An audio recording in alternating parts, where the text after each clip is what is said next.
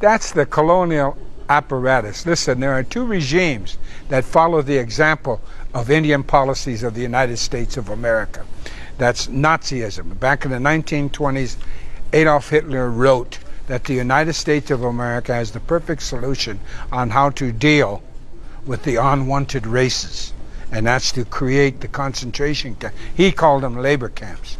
It's like the reservation system of America. Consequently, the genocide against gypsies and Jewish people, homosexuals, et al. Happened during World War II. That country is no longer in existence because of that policy. And then there was apartheid in South Africa. There's the West Bank in Israel. Carbon copies of the reservation system. Now, the apartheid system is gone, but you still have apartheid in America. And yet no one focuses on that. And because America backs the apartheid system in the West Bank, that place is tied up. So consequently, what we are saying, and what the American people are sympathetic to, as well as my own, is the fact that legally and lawfully, I'm going to keep hammering that home, is that we are free and independent.